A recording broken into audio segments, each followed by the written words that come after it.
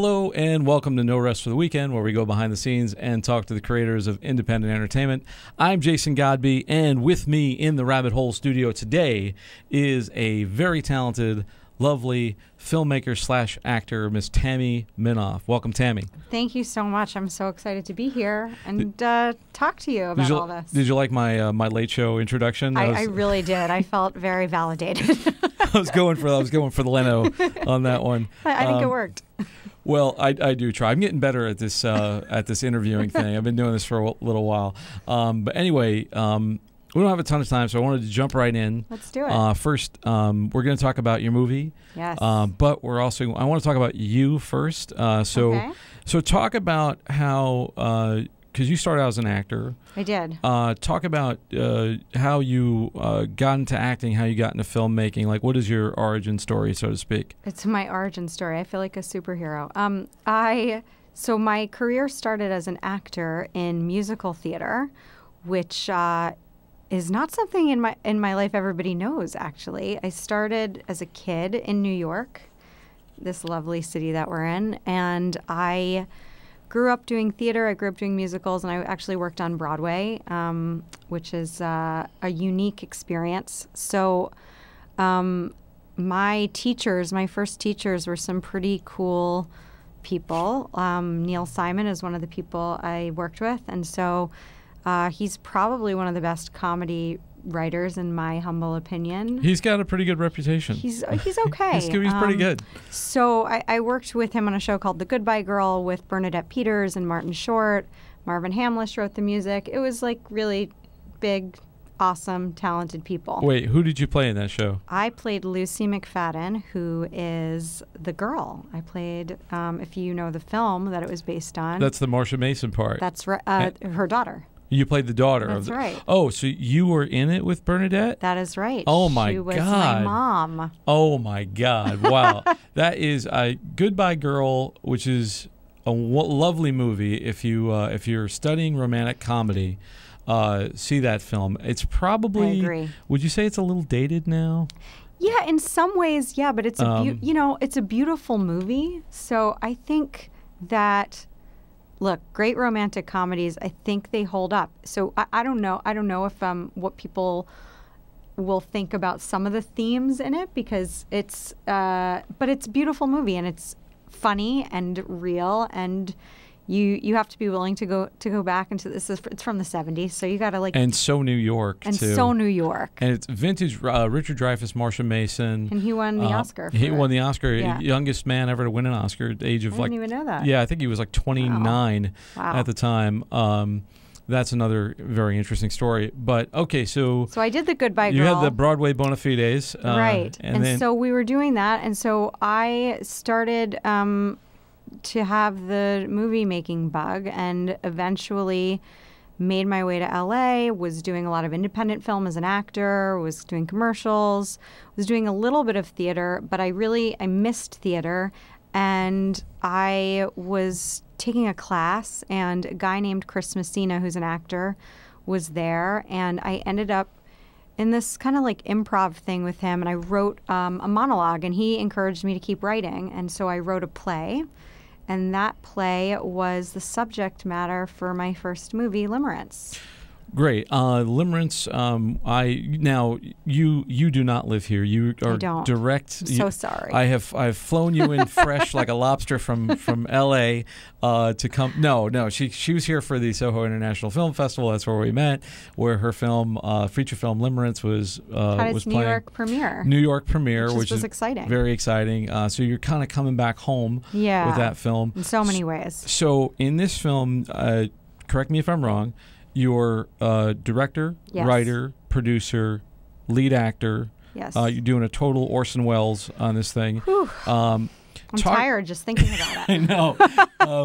It's one of those things that whenever somebody, because I've been approached by several actors recently to develop projects with them, and they're like, should I direct it? And I always tell them no. That's the right advice. Mostly. But talk to me about Limerence. And first of all, what is the movie about? And then talk. That's the eternal question. Right. Talk to me about what is it about, and what were some of the challenges that you had, kind of going from behind the camera to in front of the camera, and vice versa. Yeah. I think. Well, first, let me say my producing partner, Brad Zions, who produced Kissing Jessica Stein and Iron Abbey and some other movies, he saw the play, and it was his idea to adapt it into a film, which I said, great. And when we were in that process, it was also his idea for me to direct it, because he'd been through this experience before, working on Kissing Jessica Stein, which had actors who were in it, who had written it. Actors who were in it, right? Actors are in it. Actors who had written it and did not direct the movie. And he really felt that this was my project. And at the end of the day, when it's your baby, it's really hard. Because we were talking to directors about directing it. It's really hard to give those reins over to someone else when you have the vision to do it. So we didn't know exactly how it was going to go, because I'd never directed before. But it was kind of one of those moments where everything in my life that I'd been working on had sort of led me to this moment where I thought, oh, right, this is what I work with actors, I coach actors, and I'm the person on set as an actor who's paying attention and who's behind the camera and who's really, really loves collaborating and is not just waiting to be told what to do. So I was very lucky in that some of the independent films I worked on, I really was a collaborator with the director, the DP, the producers. They involved us as actors. And so I think that was some of my training for it. What is the movie about? Well, the simplest answer to that is it's about love, and it's about falling in love. And it's about art. The main character is a painter, and what happens to one's creative process, which there is a big parallel in my own life as we were making this. What happens to the creative process when you're falling in love or when your relationship is struggling? And what happens, the word limerence, which some people don't know, is about it's the honeymoon phase. It's when you're obsessed with that person, and in today's day and age, you really want them to text you back. And that what happens in that time, like when you create, when you're in the throes of that with somebody. And it unfortunately is a finite thing. It does fade. And I think most people who've been in a relationship have experienced that to a certain extent. And what happens to your art when that changes? And then we also look at unrequited love, different, I think, really universal themes and questions I can't answer. I don't know if anyone can answer. So I think the movie asks a lot more questions than it gives answers to. Well, every movie should be able to solve the dilemmas of love. I mean, come on. I mean, that's the next movie. What are you making a movie for if you can't do that? Right? You can't. I mean, Tammy, if you can't solve the mysteries of human relationships, I should just give up in like an hour and a half. Like why are you even making movies? Right. Exactly. Well, so I saw the film, and I thought it's a lovely movie. Thank you. One of the things that, we talked a little bit about the making of it and so forth, and I know you didn't have a ton of dollars for it, but it certainly doesn't show. Thank you. And what I was... because I'm critical, and one of the things that I noticed things like production design and costume design. So and important. Everybody...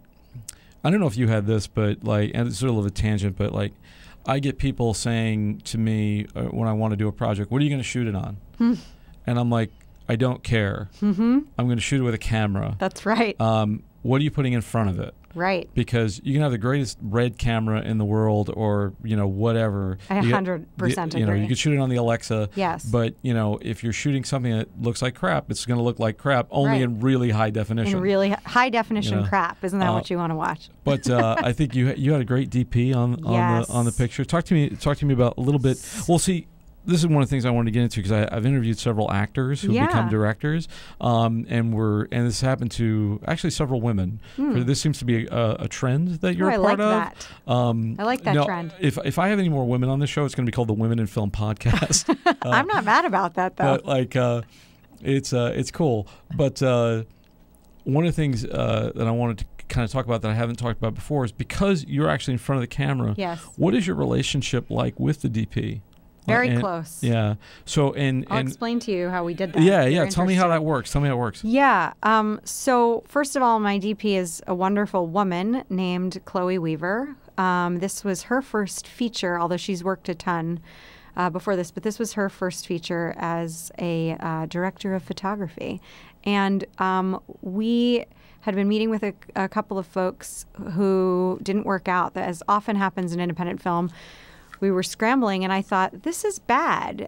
We don't have a lot of time, and this is probably one of the most important positions ever to have this movie go well, and we need to find this person.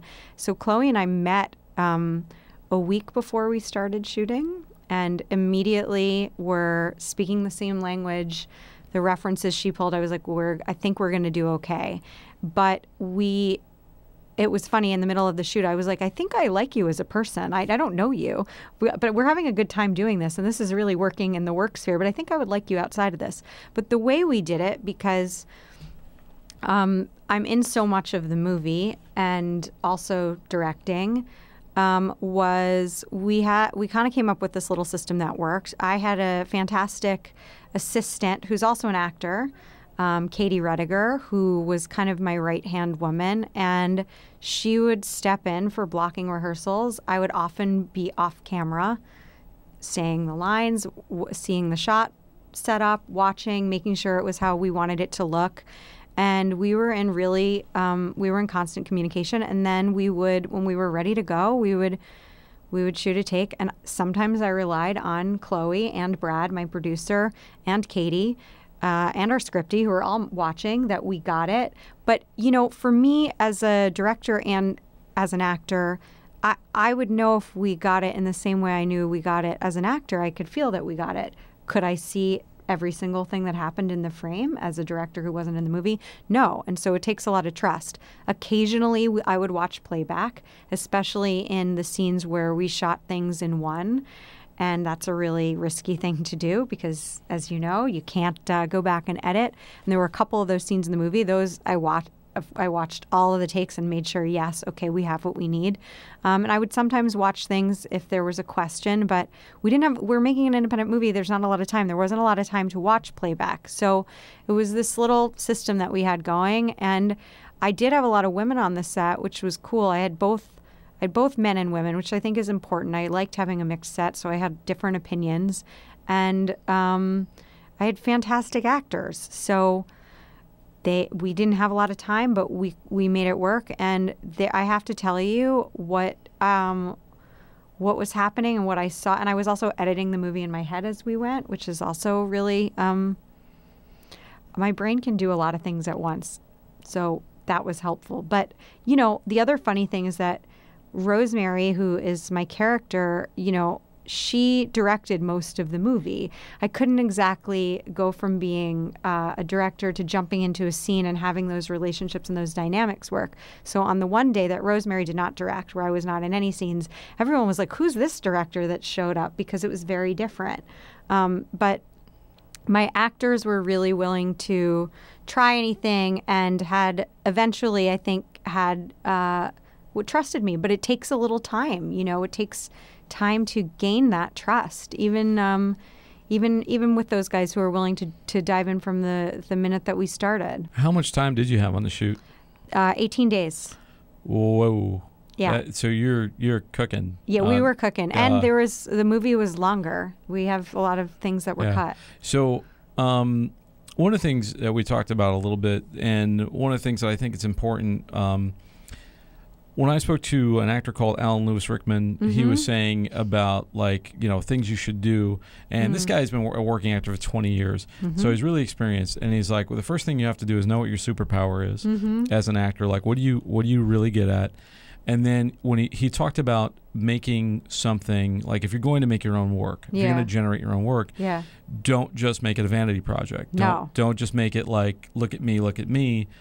Who's this for? Like, is there an audience for it? Right. So the question I want to ask you is, who is this for? Like, who is the audience for this movie? It's a really good question. Part of it, I kind of had an inkling about because this started as a play. I got to see, even though it's different, see this with a live audience and see who connected to it, I would say that our audience is one of the things that was the most surprising to me. Like, I wasn't surprised to find men and women in their 30s and 40s who'd maybe been through some relationships before. I wasn't surprised to find that those people connected to this movie, and especially women, and even some women in their late 20s who were kind of about to like go into that changeover into a second adolescence happens in your late 20s, I believe. But what was really surprising to me is that there were people who'd been married for 40 or 50 years that really connected to this movie. And were remembering what it was like to fall in love for the first time, and also what it was like to be married. And the biggest compliment that I think you can ever get as a director is when someone goes, "Oh, I saw myself. That's me. I know that guy, or I was married to that person, or that's my ex-girlfriend or my ex-boyfriend." And when people see themselves, because I think that is one of it's one of the points of movies and art is to reflect, human beings and what we go through, and hopefully make people laugh too. It's essentially, you'd call it a romantic comedy. It's sort of that. It's sort of a coming of age story. Mm-hmm. Girl moves to L.A. Mm-hmm. Girl meets boy. Blah blah blah ensues. But what I liked about it, being the fact that I'm not 22 anymore, is the fact that there's a lot of realistic dialogue. Thank you. Especially like a lot of the pillow talk type stuff. Pillow talk. Oh, yes. And not referencing the Doris Day film, but like, which is a great film. But actual talk that you have with somebody on a pillow. Not only between you and I don't remember the lead actor's name. He's Matthew Del Negro. He's fantastic if you don't know him. Not only between the two of you, but between the two people who play the married couple. Yes, that's Jennifer LaFleur and Evan Arnold, who are fantastic. And it was just a great juxtaposition kind of between sort of like young love, or as I call it, young stupid love. Mm-hmm. Which can happen at any age. Young meaning the love is young. The love is young, right. It doesn't have to mean that the people are 16.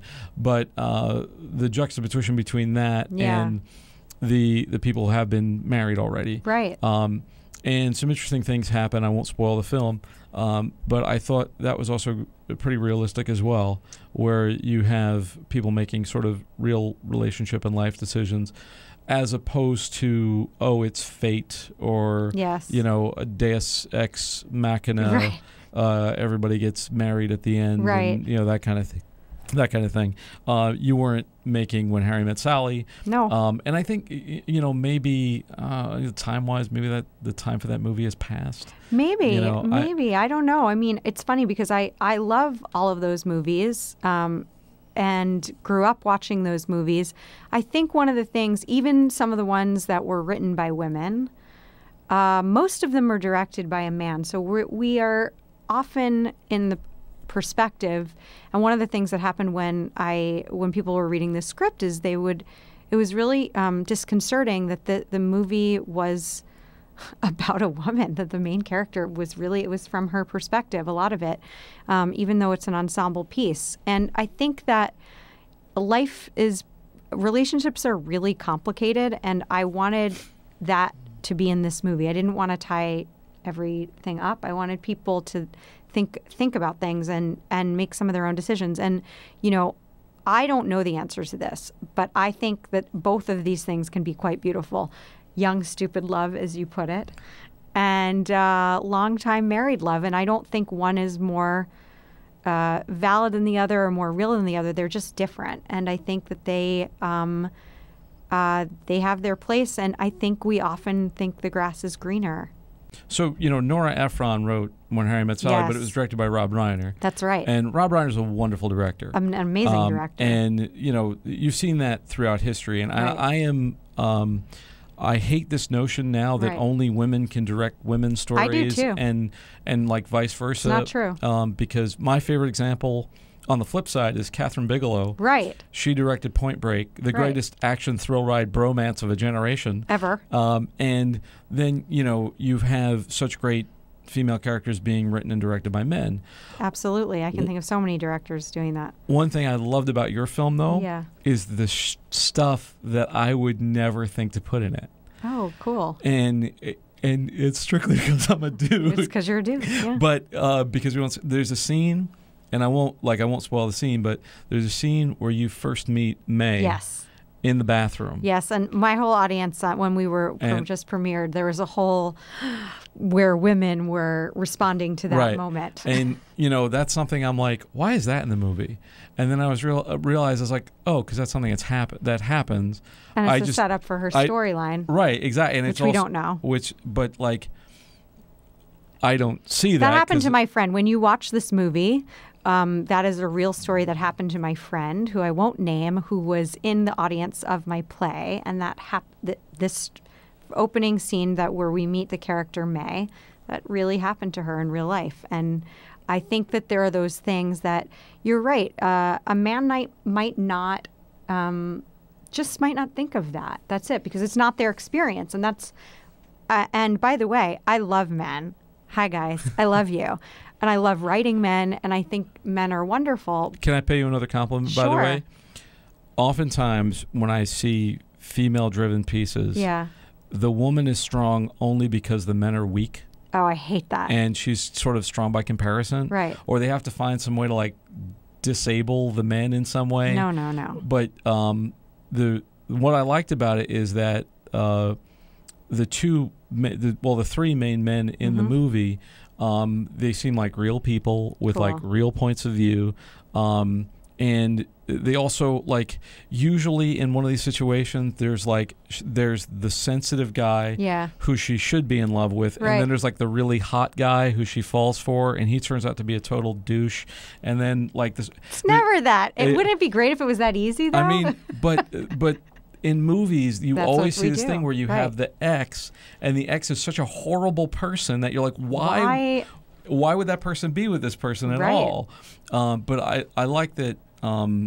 I appreciated the men, and I also liked that your character is being informed by them. Yes.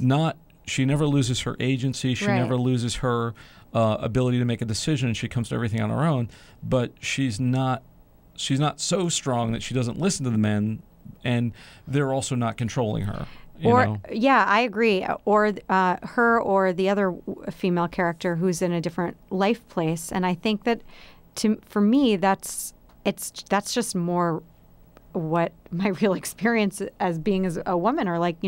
Again, I don't hate men. I love men, and the relationships, friendships, and romantic relationships that I have had with men have changed me, have changed who I am as an actor, as an artist, or writer. I've been influenced by men, and why is that a bad thing? I've also been influenced by women, and that's great. I think that there should be room for both things, and I certainly do not believe that having strong female characters means having weak female characters. I think my favorite movies are where characters have flaws and have things you love about them and things that maybe you hate about them.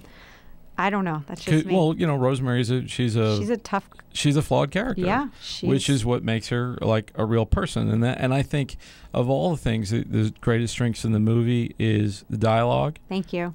Realistic dialogue and realistic performances. The people seem like real people. They don't seem like our archetypes or caricatures. Like, I try to go again. I try to in a lot of ways to subvert some of those archetypes. I mean, some of the opening of the movie, again, not to give it away, but starts with a lot of traditional romantic comedy tropes that we've seen.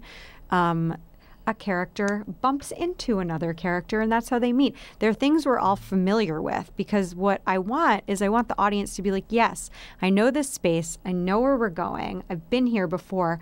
And then we go somewhere else. And that is what I think that's why, if you watch the first 20 minutes of the movie and you don't continue, you're going to miss where it goes. Thank you. The performances in this movie, I think the actors, my 5 lead actors, all my supporting actors, Billy Aaron Brown is the other guy who plays my best friend, they're some of the best actors I've worked with, and I think hiring and finding the right people is just, it's tantamount. Like I couldn't even deal with one line of dialogue that felt false. And if it did, you know, we had a script, obviously, and we stayed very close to it. But if something wasn't working for an actor, I would say, what do you want to say?